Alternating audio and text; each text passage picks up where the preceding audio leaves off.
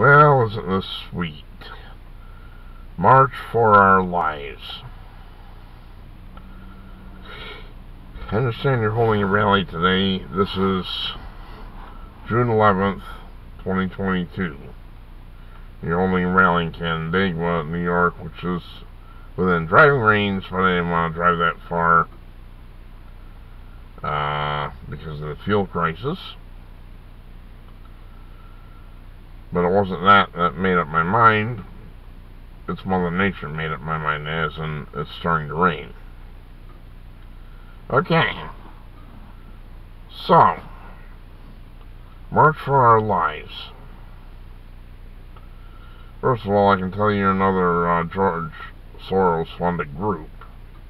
That's not what I'm here to talk about. Now, say you want to get weapons of war off the street. I don't know what you mean. I've never seen a weapon of war out on the street before. I actually bid on an AR-15 once. I got outbid. I think they're a little light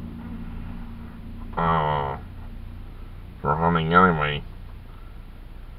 But here's what I actually wanted to talk about, was not guns. Now, we're seeing one shortage after another. And bear in mind, we're not technically at war. Right? The Russians are and the Ukrainians are, we're not. At least, we're not supposed to be. So tell me, why are we having all these shortages? And what do we call the supply chain crisis? This is relevant to guns, by the way. What's another word for the supply chain crisis? It's one word that starts with a B. And you're not going to like it. I'll give you a minute to think about that. Let's go over some of the so-called supply chain crises. Gas, oil, diesel was one thing. That was intentionally caused by the Biden administration. Yet we have arrogant representatives telling us to go out and buy an electric car, like you can go out there and get it in 10 seconds. Most of us can't afford it. We have baby formula. We had those ships sitting outside of the port of LA, milling around, couldn't get in.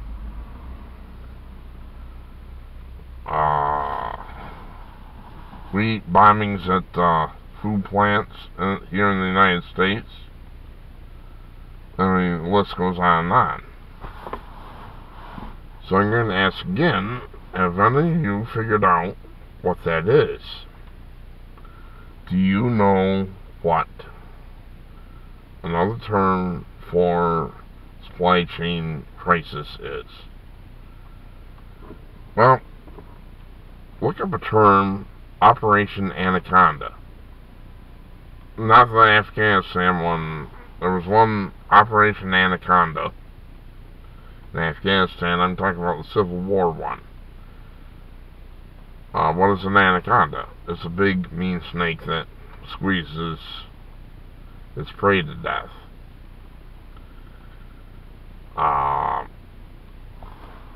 What did the North try to do? They wanted to strangle the South into submission. But guess what, people?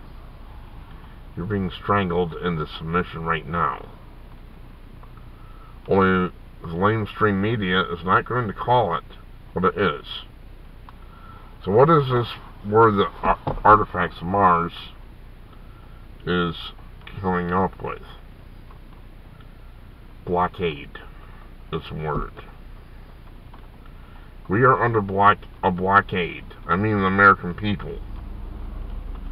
I don't know about this country. This is a very complex matter. I have a feeling I'm not 100% certain we're dealing with our own species, although it's certainly possible. I have wavered some on that in the last couple of years. I saw the lockdowns on, when I saw the lockdowns, I realized we're being treated like zoo animals. And I was not happy with that. We're under a blockade, and a blockade is an act of war. They're keeping your babies and what have you from getting infant formula. They're cutting off our food supply. They're cutting off our fuel. That is a blockade. And a blockade is an act of war by definition. Now, we have you people telling us that we need to give up our guns. The very same government, and I say that in quotes, that is blockading us. March for our lives. Are you willing to defend your lives? See, giving up your guns right now is one of the most foolish things I can possibly think of. We have been invaded, and I think, you know, I hear it elsewhere too, and there isn't any question. We are under control of some foreign entity. I'm not saying it's from outer space. I'm going to leave that open. But we are under control by an enemy force. I'm not the only one who thinks so. A whole lot of people think so. These are not Americans. They don't act like Americans. And as I've said in my blog posts, I call them the zookeepers. Because they think of us as nothing more than zoo animals. And frankly, I resent that. So, and then you people want us to give up our guns? I don't think so. Like I said, I have yet to see weapons of war on the street, other than in parades and that type of thing. And we have our annual Memorial Day celebration where you have an honor guard with rifles and they're shooting blanks. Nobody cares about that. You know, I'm sickened too by what's going on. But it is the American left who wanted to get rid of police. They want to defund police. And I've seen your shirts. Counselors, not cops. One of the slogans I've seen on your website. Counselors, not cops. And then wonder why you have rampant crime. Well, there you go. And we have mass shootings every weekend in Itchy Eye. We have mass shootings every weekend in Chicago. Not a peep out of the media about it.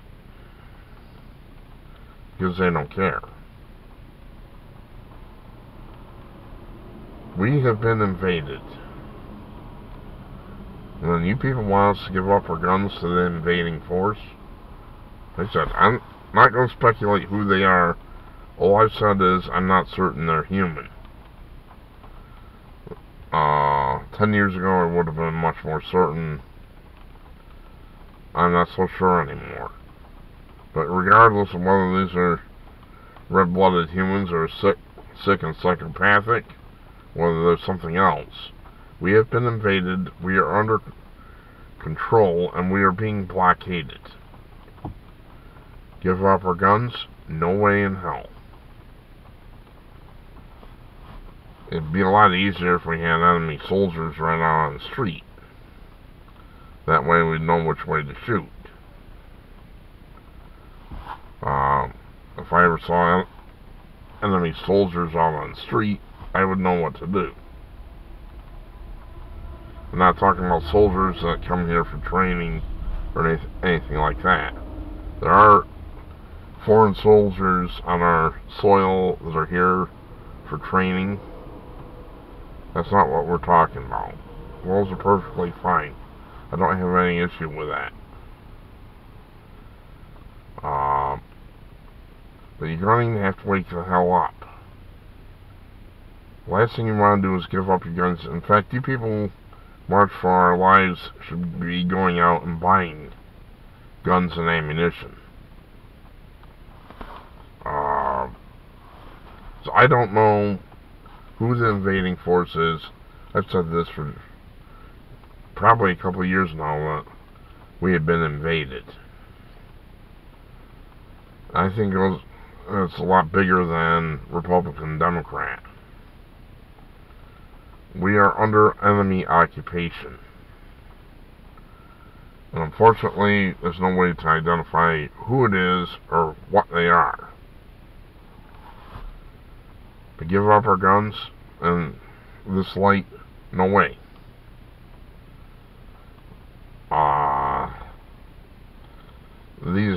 Whoever they are blockading you. They're starving your babies.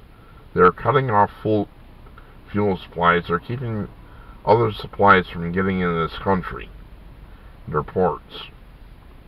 This is an enemy, and they are in control of the United States. We do not have Americans in control of this country. I stand by that statement. I don't know who or what they are. I think it's bigger than this country, too. Other countries are going through a so-called supply chain crisis, and it's a blockade. That's exactly what it is. So a word to the wise is sufficient. If you think you can solve this problem by taking away our guns, you're going exactly the opposite direction of what you need to do. Because we are under control, we are being blockaded, the evidence is overwhelming. The term supply chain crisis is simply another word for a blockade. Like I said, I might have attended your rally, but seeing the rain coming down, not now.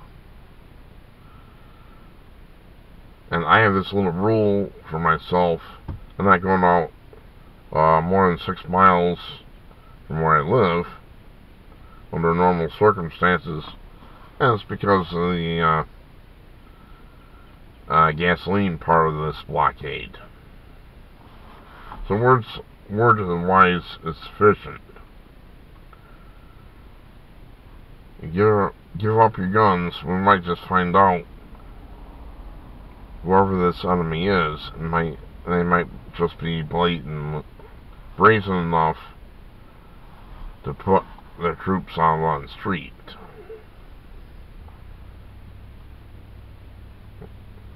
Maybe they're human. Humans are certainly evil enough at times. Maybe they're not. I'm leaving that open. We give up our guns? No way. People for March for Our Lives, you're nothing more than a George Soros-funded group. We've seen this before. It's over and over again, and of course you're always supported by the press. So get that notion out of your heads. Buy guns, because they may not be making any more of them. I'm Artifacts of Mars. Thanks for watching.